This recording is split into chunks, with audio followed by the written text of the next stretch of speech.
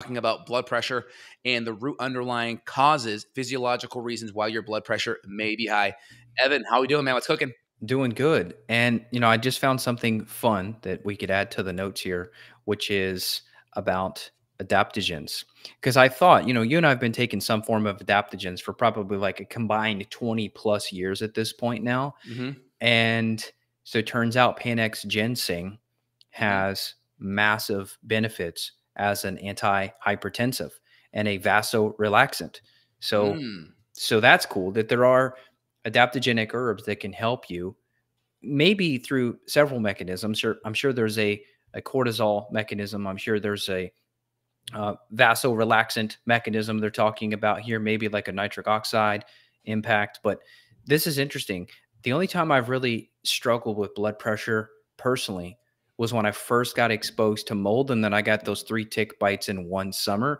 I believe what was happening for me, though, it was more of like a histamine mastoactivation problem that was driving my blood pressure. I mean, I was up into the 150 over 100, which is not good. Um, Maybe it's worth us pulling up a chart of the different blood pressure levels. What do you think? Like the stage Yeah. 1 hypertension, the stage 2 hypertension. You want to pull something like that up. That way Yeah. people Let's can do see it. where they're at. And the brand Omron, Omron, they're pretty good. They're pretty cost effective. I know you and I both keep blood pressure cuffs on hand. I think it's a great thing. If it's like an arm one, I think it seems to be a little more accurate than a wrist one. I think it's a good investment. You're looking at maybe $50 or less for a decent one. I think it's worth having at home because there are times in the past where if I didn't feel my best, I would run the blood pressure and I would look and I'd see, oh, I'm running, 20, 30 points lower, or, oh, I'm running 20, 30 points higher. And if you're in tune enough with your body, you can feel and perceive those different levels of either hypotension or hypertension being too high. And some of it is stress related, but I think a lot of it is, it's for me at least, it seems to be toxins and infections are driving this up too. 100%. Totally. So if we look at kind of your normal blood pressure, we have our 120 over 80. So let's kind of talk about that. So your systolic, that is when your heart is pumping. So your heart's squeezing down, right? Typically, that's going to be, you have lub dub. So you're going to have your atria contract, and then you're going to have your ventricles contract on the bottom side. So top part's your atria, bottom part is your ventricles. 1 second. I got a dog barking here. Go for it. All right. While he's riffing on that, the hypotension is what I see a lot of people that have Lyme and co-infections. So people that have like Bartonella, Babesia, Lyme, these people tend to run low. So if you're one of those people, you're like, hey, look, I'm here for the blood pressure podcast, but I'm never high. I'm always low. It could be Borrelia. I mean, I've seen it so many times where women are reporting that they're somewhere in the 90 over 60 range, which that's a 100%. problem as well. 100%. So when we look at it, just you have your atrials, your atrium, top chamber of your heart, and then your ventricles, the bottom chamber. Okay. And so kind of physiology 101 for your heart, you have essentially deoxygenated blood coming back to your right atria, right? That goes to your ventricle, that gets pumped, that goes to your lungs, it grabs oxygenated blood, that goes back to your left ventricle, and then goes to your left atria, and then back to your left ventricle, and then goes to systemic circulation. So your body gets oxygen. And so when we look at your systolic, that's your heart squeezing down. And then when it opens and relaxes, that's your diastolic. So some would say your diastolic's more important because that kind of gives you an idea of where your blood pressure is when you are relaxing. So when you're relaxing, that tells you that bottom number, that 80 number. And then that top number, that 120 or so or less, that's going to be when your heart's squeezing. And so having lower blood pressure is important. Why does that matter? Because that means your heart has to squeeze less hard. So if your blood pressure is 130 or 140 on the top number, your heart has to squeeze at least that amount to get the blood moving. If not, it doesn't move. And so that means your heart has to work 20 or 30% harder. And then when you're relaxed, that diastolic number tells you where you're at when you are totally relaxed.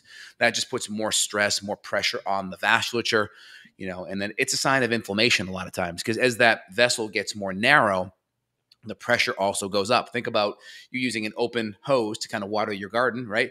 Put your thumb over it, the pressure increases, right? And so this is what's happening in the vasculature. A lot of times you have that vasculature narrowing or you have contraction of that vasculature. And that's usually a sign of inflammation. Now, so for guys listening, that could be a sign of ED happening. ED, right? That lack of blood flow to the penis area, genitalia area can be a sign that you start to have blood pressure problems. That could be your first sign. Again, so you got to look at things holistically. And so if your blood pressure is chronically high, what is happening in the vasculature that's causing that level of constriction?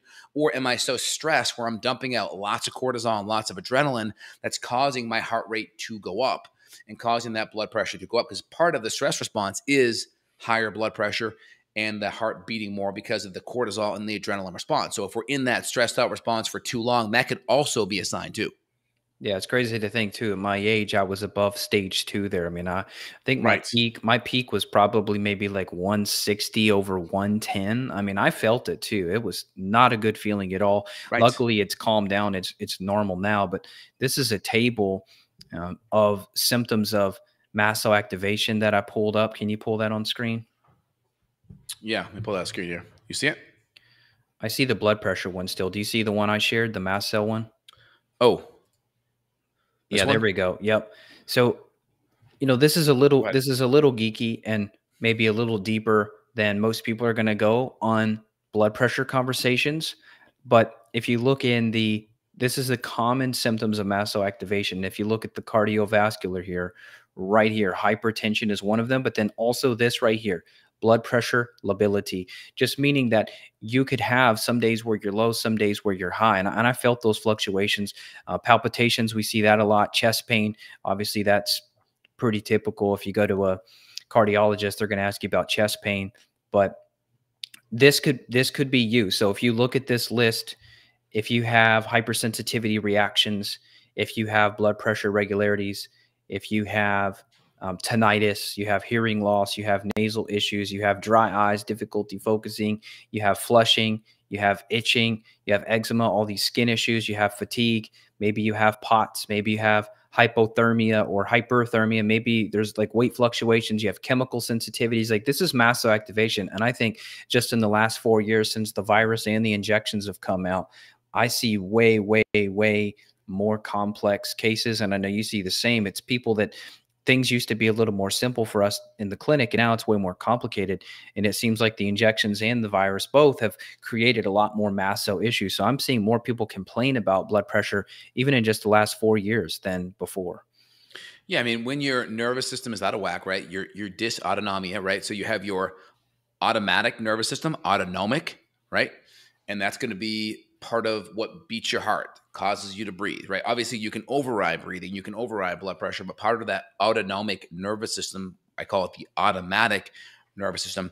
When you're chronically stressed, you're going to have major impacts. When you're chronically stressed, chronically inflamed, there will be problems there. So we talk about blood pressure, right? We want to be under 120 on the top and 80 or less on the bottom, right?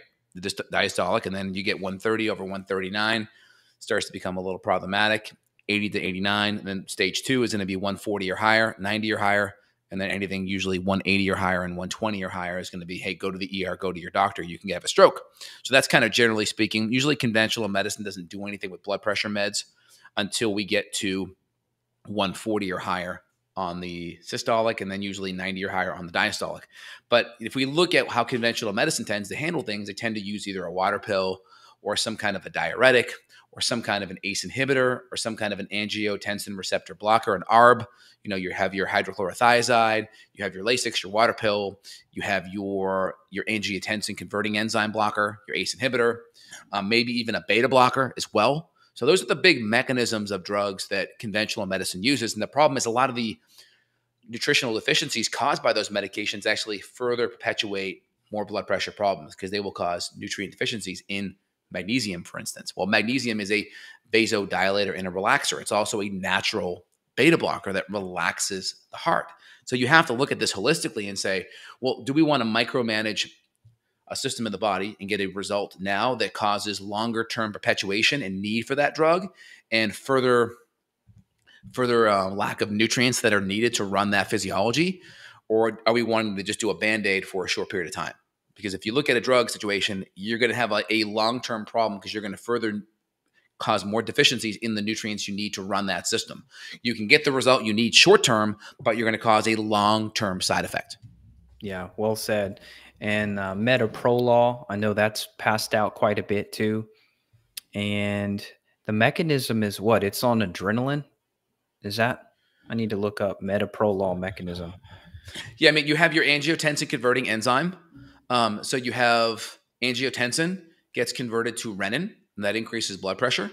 And so the angiotensin converting enzyme, so it goes angiotensin to renin and it blocks that. And then you have the ARB is the angiotensin receptor blocker, so it blocks the receptor site that angiotensin and renin would bind in. And then you have the beta blocker, which on the heart there's a receptor that calcium would go into, and that receptor is now blocked with a beta blocker. Now, guess what also is a natural beta blocker is magnesium. So magnesium would naturally kind of block some of those receptor sites that calcium would bind into to cause contraction. And so and some of the nutrients that are needed for, on the diuretic side would be depleted. Lower sodium, lower potassium, which are needed for your sodium, potassium pump, and your normal cellular physiology. You need potassium. We don't get enough of it, right? The DRI is 4,700 milligrams a day. Most people are getting half that. If you go in Chronometer and run your, breakfast, lunch, and dinner, most people are getting maybe around 2,500 milligrams to 3,000. You need 4,700 at the low point. And if you're on a diuretic, now you're peeing out your potassium, which you need. Yep. That's what it said. Yeah, metoprolol beta 1 receptors. That's what it's blocking. Yep, beta blocker. Yep. Wow. That's correct. Not root cause. And no. I think this society in general, the trend has shifted to people just being in fight or flight. I mean, I don't know if you see it where you live, but here I just feel like even in the past several years, the way people drive is even different. Like people are more aggressive. People seem more rushed. People cut people off more. Like I just see more aggressive driving in society. I mean, that was kind of picking up 5 years ago, but I think it's ramped up significantly. How much do you think the chronic stress of just like societal stress is on people? Like how much do you think that's factoring into like a hypertensive case? Yeah, I mean, you have your adrenal stress, your cortisol stress that's going to be problematic, right? That's going to cause your heart to overstimulate and to pump harder and faster. So you have that component, right? And that's going to be picked up on an adrenal test. When we see that cortisol rhythm, it'll be chronically high. And maybe we'll see a lot of vanilmandulate or homovanillate. We're burning up adrenaline and dopamine. So that's definitely a possibility. Okay. And we have to fix that. We can use adaptogens. We can use diet and lifestyle, hydration, nutrients like ashwagandha. We can use additional things like hawthorn to relax the heart, magnesium. We can use beetroot powder, things that improve nitric oxide. We can do arginine. Beetroot powder is going to be an excellent thing as well because that's going to increase that endothelial nitric oxide synthase, which causes the blood vessels to open up. Again, many people are consuming lots of gluten and lots of high fructose corn syrup. High fructose corn syrup is inflammatory, creates insulin resistance. High levels of insulin cause more sodium retention. So you're retaining your sodium higher, and that's increasing the blood pressure. So there's that component. And also you're knocking out your endothelial synthase, which is your vasodilator, with the high levels of fructose. So you have fructose issues. You have your lack of nutrients. Gluten in itself will increase or decrease blood flow. Lots of studies looking at the carotid arteries with gluten issues and migraines, and that there's a decrease in blood flow and perfusion up the carotid to the brain. So we have decrease in blood flow. We have endothelial nitric oxide synthase. We have high levels of insulin causing more sodium retention, right? We want to have good seesaw, but if we have extra retention of it, where we're not moving it through our body, back out our kidneys, now we hold on to it and water follows sodium. That increases our blood pressure too, right? So you see how that works? It's Yeah. it can hit on both sides of the fence. And I want to say it back to people too, just because if someone's driving and they're distracted while they're listening to this, or maybe like they're laying in their bed right now, half asleep, trying to listen to this podcast to put them to sleep. Hopefully we're not that boring. So what he's telling you is the gluten, the sugar, the inflammatory foods driving up insulin is creating more water/sodium retention, which is in driving up. So it's not the salt that's the problem, right? Because the conventional doctors are going to say you got to cut the salt. You'll see this whole section in the spices aisle at the grocery store, salt-free seasoning. And you're saying here, salt is not the problem. The context of insulin resistance, processed gluten, grains, sugar driving up insulin, that's the problem with the sodium retention, correct? So salt is not the Correct. bad guy. It's just... Yeah. So when you see all these things, also, if you get a good quality salt, right, you're going to get a lot of other trace minerals. If you're getting a good Celtic or Himalayan or a Redmond's real salt, you're going to get a lot of other trace minerals that are important. Your nervous system needs sodium and chloride and all these good electrolytes, potassium, magnesium for your nervous system to function, to carry action potentials. You need these electrolytes. And so lowering them, you may have, if you go too low, you're going to have, that orthostatic hypotension where you bend over, you stand up, you get dizzy. Your nerves and your muscles aren't going to contract as well, right? Your adrenals are going to be depleted because your adrenals make aldosterone. It's the same part of the cortex where you make cortisol. So if you're chronically stressed and inflamed, your aldosterone is probably lower. It's probably harder for you to hold on to your electrolytes. Now you add a diuretic. Now you're peeing out potassium, peeing out magnesium, and now your cells just aren't going to function well. That sodium potassium pump is really important for your cells to be able to communicate and have good, healthy cell membranes. And so you can see when your conventional MD is like, oh, well, yeah, you need to, cut out the salt. It's like, but is it really, should I get the insulin resistance better so the salt isn't a problem? Or should I leave the insulin alone and just manipulate the salt, right? So you always want to get to the root cause, right? If someone's like, hey, I don't want to make a diet and lifestyle change, I want to keep on being inflamed or eating crappy, maybe that makes sense. But I think people should have informed consent and say, hey, if we do this, you can actually have this quality salt. And the actual root cause is this high level of insulin. Let's get to the root cause, It's right? amazing. It's amazing to think drinking a Coke could be your blood pressure problem. Like my grandpa, I mean, I suffered for 20 years trying to get that guy off Coke, but instead he just takes his blood pressure drug, his little magic pill, and it just keeps going on. Now, long-term impact. There's tons of sodium in Coke, by the way. Tons. Oh, is it really? We have to look that up. I mean, if you look at it, if you look Coke ingredients, there's definitely, because if part of the people don't know it, right? There's a ton, maybe the phosphoric acid I'm thinking of. So they're saying 45 milligrams. Now there's something else in there. I think it's maybe the phosphorus in there that's really high. There's one thing that's really high, and they have to use a bunch of sugar to cover it up. And I'm pretty sure it's the sodium, and then that also makes you more thirsty. So then you consume more of that drink later to cover up the thirst because there's a ton of that sodium there that makes it so your thirst really never gets fully quenched, right? No, it definitely doesn't quench your thirst. No. It's amazing, though, to think of the people that are waiting in line. Like here, I drove past a donut shop the other day, and this was on a weekend day. And there was like a line wrapped around the building for these donuts, and all the people standing in line are overweight. Some of those are clearly obese people, and some of them are standing in line with giant, like Polar Pop, those big styrofoam cups that are filled with like 48 ounces of whatever, high fructose corn syrup, you name it. It's amazing. It's amazing. I don't know why people don't care about this. I mean, long-term impact, obviously, stroke is possible, heart attack is possible. But for me personally, just feeling high blood pressure, it drives anxiety too. And Right. one of the papers that I was looking at, one of my favorite herbs is motherwort. And Yes. so there was a paper here that was effect of Leonis cardiaca. So that's the Latin, Leonuris maybe. Motherwort is the name of it though. But motherwort is one of my favorite herbs because of its anti-anxiety effects. It's kind of like a mild sedative, but then if you take higher dose, it can help you with insomnia. So long story short, they did a study on 50 patients. They were treated for 28 days using 1,200 milligrams of a motherwort extract. And there was a significant improvement in not only blood pressure, but anxiety and depression as well.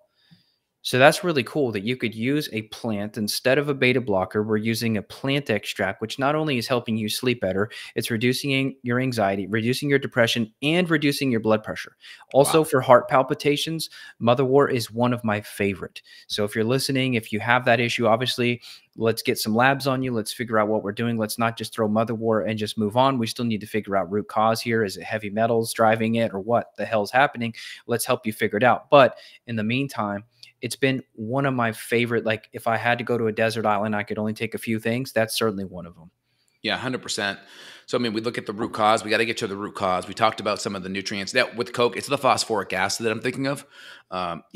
Phosphoric acid is going to throw off your sodium as well, going to create lots of craving issues. Then you consume more fructose, and the fructose then causes more of the blood pressure problems, decreases that endothelial synthase, which is really important for vasodilation. So again, what are the big nutrients? So also vitamin D plays a very important role in modulating renin, right? So you go angiotensin to renin. Renin causes more fluid retention. Vitamin D modulates renin, similar as an ACE inhibitor, but it's not going to have drug-like effects. Plus, vitamin D has a lot of other immune benefits. It does help with calcium and phosphorus absorption, helps with your immune system, modulating your T regulatory cells, especially if you have autoimmune issues. Very important. So vitamin D, very important. Potassium, magnesium, important for your cells to work, important to relax your heart. Again, hydrochlorothiazide, water pills, Lasix are going to decrease and deplete a lot of those nutrients. We already talked about, arginine can be good.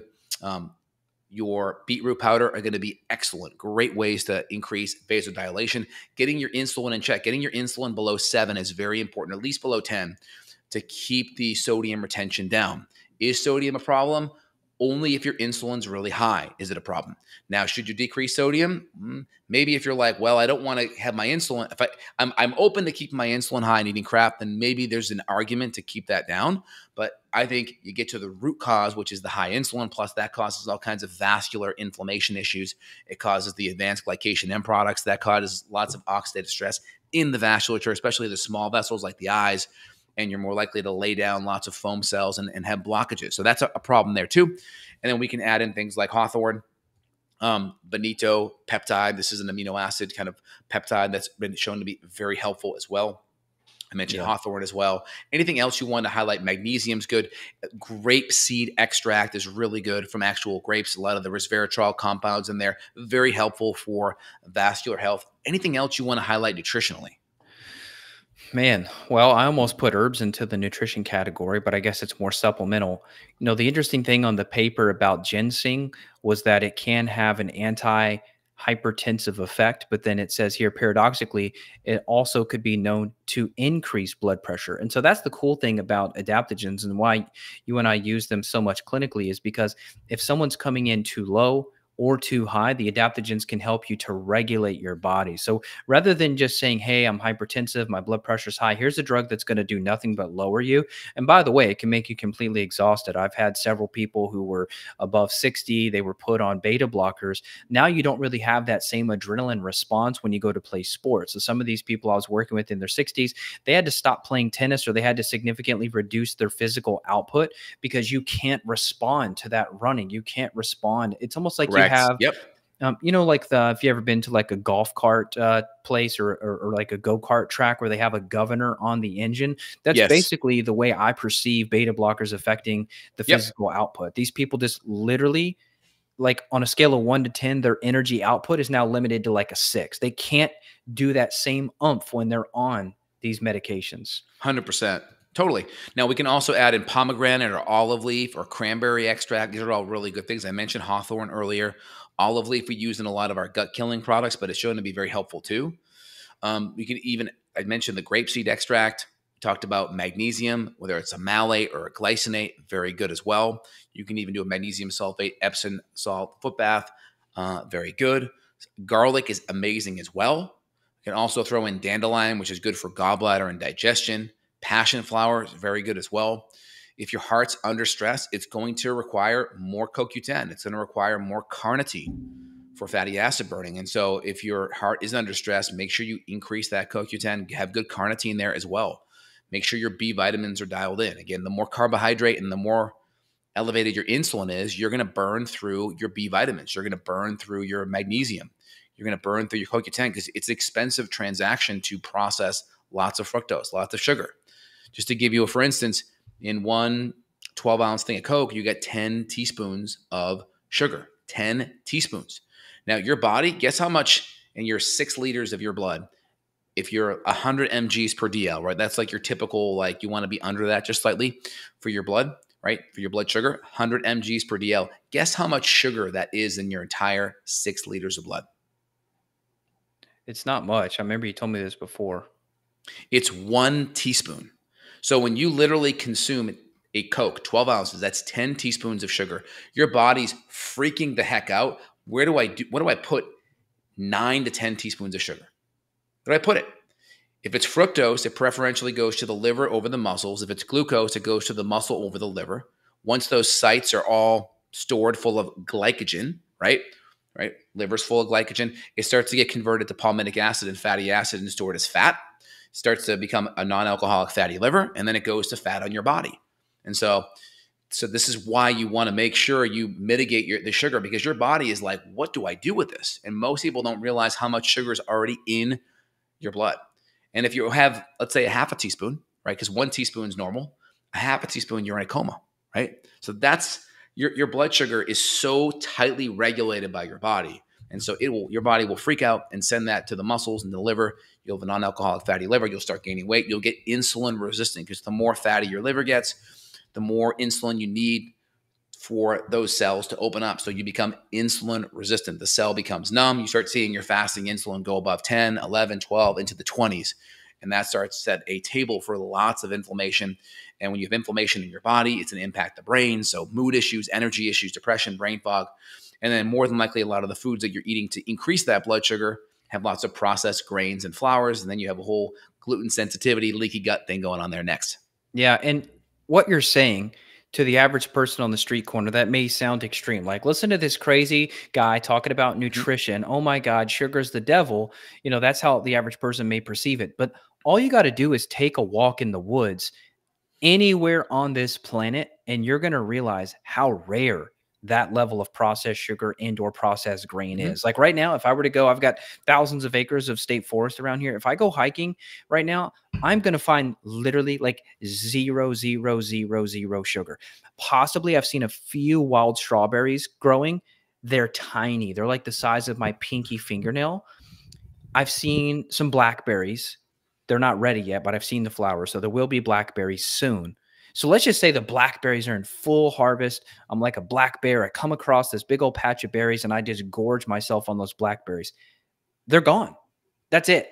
Once I've had those, it's gone. And then maybe if I'm crazy enough and I find a beehive, and I'm going to somehow, like a crazy person, get the honey out of there. I'm going to binge on that, and then that's gone. So, what you're describing to some people, if they haven't been in the nutrition world, the functional medicine world, it may sound so extreme. Like, oh my God, this guy's just demonizing Coke. Coke is the devil. Like, that's my takeaway from this podcast.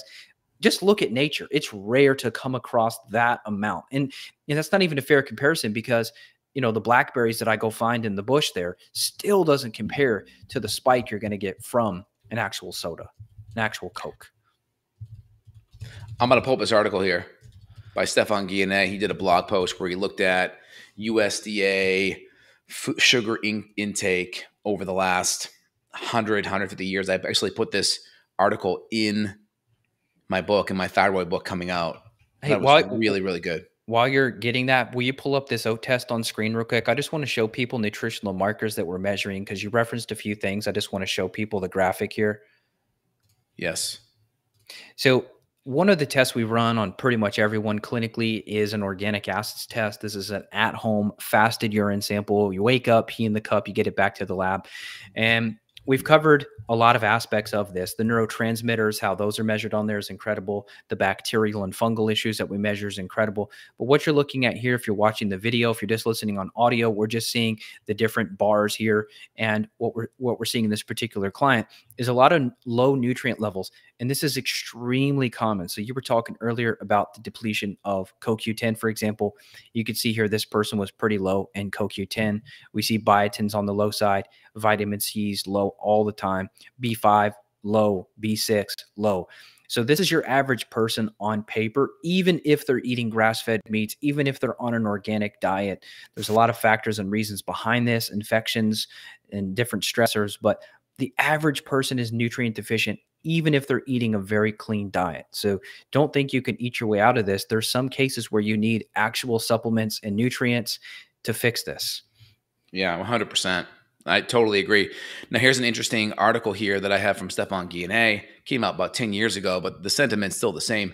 They looked at U.S. sugar consumption. They use USDA reporting based on production, not consumption, and they used based on how much loss there was on average, and they were able to figure out production and loss averages and then come up with U.S. sugar consumption by decade. So you can see 1820, we were around 4 pounds per year, and now we're over 100 pounds per year, 2010, 2020. So you can see 4 pounds to 100 pounds plus. And here's the deal. People like me and you aren't eating a lot. So someone's eating 200 or 300 pounds to make up for us, right? Isn't that crazy? And so sugar used to be a rich man's food, right? It used to be like, oh, if you were rich, in the 1800s, like you had the extra honey, you had that extra brown sugar, right? Extra molasses. And now it's the opposite. It's the people that, are more wealthy are staying away from the sugar, and the people that, aren't as, wealthy, they're eating more processed sugar, they're eating more processed food. So there's been this total switch. And I think a lot of this is due to government sponsored agriculture, sponsoring the soy, sponsoring the corn, sponsoring all the sources to make sugar artificially cheap. There was a book by Michelle Simon. She was a attorney over in the Bay Area, but it's called Appetite for Profit. And she basically looked at the fact that all the junk food that we have out there, right, we perceive it as being so cheap. It's artificially cheap due to government subsidies. Yeah. And imagine if, like, you actually, if we took away government subsidies of these cheap foods, it'd be so much more expensive. It'd be harder to eat a lot of these junky foods. This is why you don't see someone who's homeless or impoverished super malnourished and skinny, right?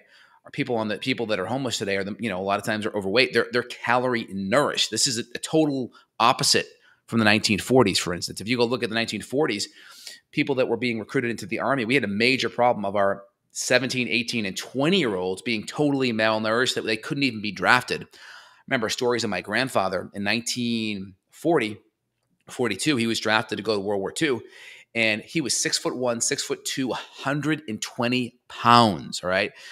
People back then were incredibly malnourished. And now we have the exact opposite thing, but the calories are coming from a lot of processed crap food. And so we see this kind of challenge happening, and why it's because of, a lot of subsidies artificially making this food cheap. So you have an intention over here, right?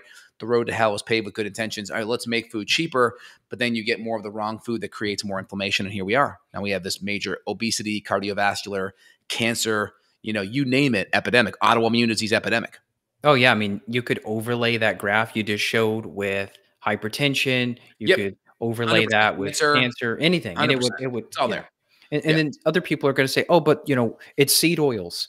Oh, it's That's a part of glyphosate. it. It's That's this. part of it. I mean, I would argue that a lot of the seed oils are also follow that government subsidy kind of track, right? We're artificially creating these foods. We're making them cheaper. Yeah, I mean, getting tallow and getting ghee and getting like good coconut, it's a lot more expensive to get those foods than to get government subsidized seed oils that you can, have a longer shelf life, right? A lot of it started from like the hydrogenated fats. We could take vegetable oils, we could make them solid at room temperature and then have a longer shelf life because they're already oxidized. And so a lot of it was like, how can we take fats and give them a longer shelf life? And a lot of the processing of coconut oil and, animal fats, they're just a lot more, it's going to be a lot more labor intensive. These good quality meats, though, are becoming more readily available. Mhm. Even at Walmart, you can get grass-fed ground Yep. bison for It's in the there. ballpark of The seven, demand. $8 a pound. You can get. Vote with your money. I've seen 100% organic grass-fed burgers. You're talking about $2 a burger at Walmart. They're either a third or a quarter pound. I forget. They come in this pack. 100% grass-fed, grass-finished, organic burgers for less than any drive-through in America. Yeah. So it takes a couple of minutes. Get your stainless steel pan, put it on high, throw your butter, your ghee, your tallow, whatever on there. Boom, salt it, flip it, boom, done. And you're in for a few bucks. Your chicken thighs too. Chicken thighs are really good skin on. You can still get at least some decent free range pasture raised eggs under $5 for a dozen. I mean, you do the math. If you need 4 eggs for a meal, that's $1.50 for your protein for a meal. That's still pretty good. Yeah. That's still pretty cheap. If you can have a decent meal for under $4 to $5 a meal. I remember being in the Bay Area in the mid 2000s and, living on $14,000 a year, $15,000 a year financial aid. And I still ate organic every week. I just had to be careful. Chicken thighs, ground beef. I couldn't do filet. I couldn't do ribeyes. And I would kind of supplement with some organic frozen vegetables here and there and just try to choose what was more in season, right? Because those tend to be a little bit cheaper. And we had a farm co-op that we went to as well, where we got a bag full of, organic vegetables for $30 a week, huge bag. And so there's ways you can do it. There's ways you can mitigate. If you can't use the clean 15 over the dirty dozen, right? So there's ways you can mitigate, and it's good, better, best. If you can't go all the way, well, there's a better version. There's still a good version. So, essentially good is the enemy of great. So don't allow being good something that prevents you from even trying at all, right? Yeah. An A is better than a B, but a B is better than a C. So just do the best you can with what you got. Yep. Amen. All right. Well, let's wrap this thing up. So we covered some of the root causes here: insulin messing up your sodium retention. We covered some of the adaptogenic herbs you could potentially use, motherwort, your ginsengs. Obviously, getting some functional Magnesium, testing done. Yeah, magnesium, potassium. Epsom salt, foot bath if you need. Oh, also cold exposure, cold plunges, excellent. Huge parasympathetic support, huge parasympathetic tone from that cold shock protein. So that's wonderful as well. And on the heat side, infrared sauna, Yeah. very helpful on that side as well. Plus, you're getting toxins out. So if you have any mold issues or metals that are causing blood pressure issues, which they can, it's at least a gentle, natural way of sweating and then, get a shower afterwards so you get the toxins out and you don't reabsorb it. So cold and hot are nice, easy, simple modalities that you can play into the mix too. Yeah, test, don't guess. So let's get some testing done so we can look at your nutrient levels. There's other testing we could do for nutrients as well. Obviously, the gut infections play a role too. We'll look at the gut, see how your nutrient absorption is. How is your fat digestion? How is your gut inflammation? Are you not even absorbing all of these Exactly. things We you're can go taking? deeper. We can go deep Yes. in this. Good nasal breathing, 4 seconds into the nose, get the parasympathetic fibers going. All really good things. You could throw sleep in there, but we're just trying to keep it simple. What are some of the diet lifestyle things? What are some of the supplement things? I think we have some good reviews, some good ideas so far. We'll put some links down below. And if you guys want to reach out to Evan, evanbrand.com. Evan is available, worldwide for patients, telemedicine wise. I am as well, Dr. J at justinhealth.com. If you guys want support, people that have been in the trenches 10 plus years, we are where it's at. So we appreciate you guys listening. Put your comments down below. Love to see what you're thinking, what you're saying, and future ideas for topics. Anything else, Evan? Yeah, I'll just give the links one more time, folks listening. If you need Dr. J, that's Just in Health, justinhealth.com. You can reach out. We'll help you to facilitate labs. We'll get these shipped to you. If we need blood, we could do blood. It's pretty easy. And you get the results. Go on a call, make a protocol, get better. Myself, evanbrand.com is the website, and we're happy to help you all. Excellent. Well, appreciate it, guys. Evan, excellent chatting with you, man. Talk to you soon.